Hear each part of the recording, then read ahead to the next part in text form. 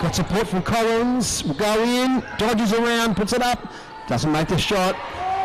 Big break here, Mariah Payne, way up, and bit off balance, but she makes it. She works her way in, turns, does well, but can't make the shot. Rebounded by sister Keely, goes down with purpose to the pass on the top to Evans. And the two North Queenslanders combined there.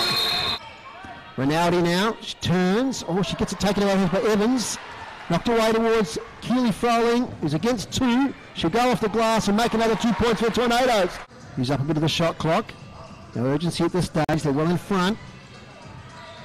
Now for three, Keely Froling, all net. So away, just a lot of play left in this first quarter.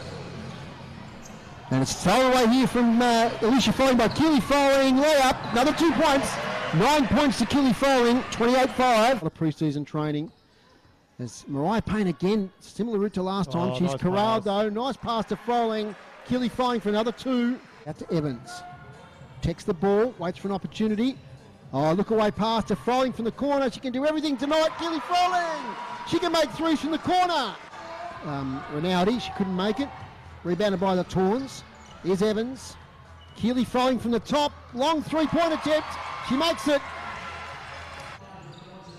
It's out to Froling at the top. Marked there by sister. Sideways pass to Chambers. Makes the 3. Diazia Chambers. So turnover here, taken away by Froling. She might go all the way here. Up against Burton off the glass. Keely Froling. And she draws the foul from Burton. And a long shot here from Haywood. Gee, she nearly made a second big 3-pointer.